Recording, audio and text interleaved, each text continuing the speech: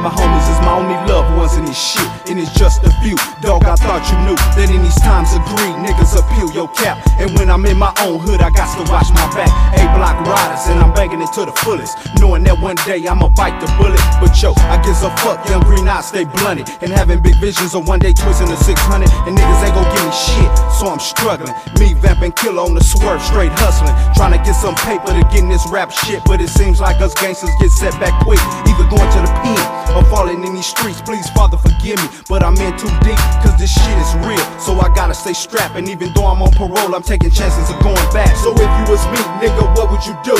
And if you was me, nigga, would your ass stay true to these motherfucking streets, knowing that your ass could be doing life wrapped up in white sheets? Now I'm back up in the hood, and niggas wanna do this, saying I ain't real, but in the pen I was the truest. I had to put it down on a day-to-day basis, because of them blood and crib tapes, niggas wanted to face me. I guess they wanted to see if a nigga had nuts, so I had to suck that shit up and straight come from the gut. And every rip nigga in that 6-man tank can vouch that when they ask where I'm from, young green eyes put it out, cause I just didn't give a fuck. I'm nutty as they come, so I had to represent 9 Deuces where I'm from, Inglewood City.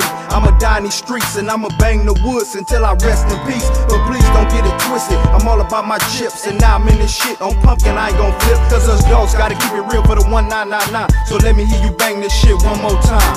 If you was me, nigga, what would you do?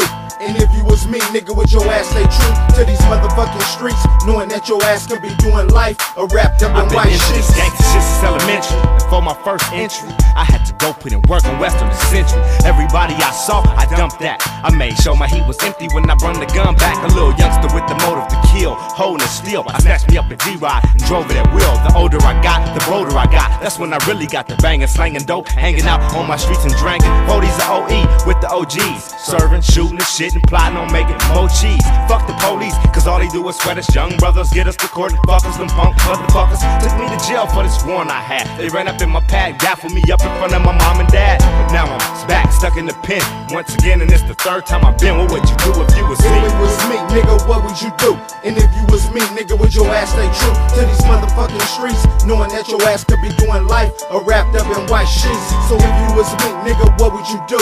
And if you was me, nigga, would your ass stay true to these motherfucking streets, knowing that your ass could be doing life wrapped up in white sheets? So if you was me, nigga, what would you do? And if you was me, nigga, would your ass stay true to these motherfucking streets, knowing that your ass could be doing life wrapped up in white sheets?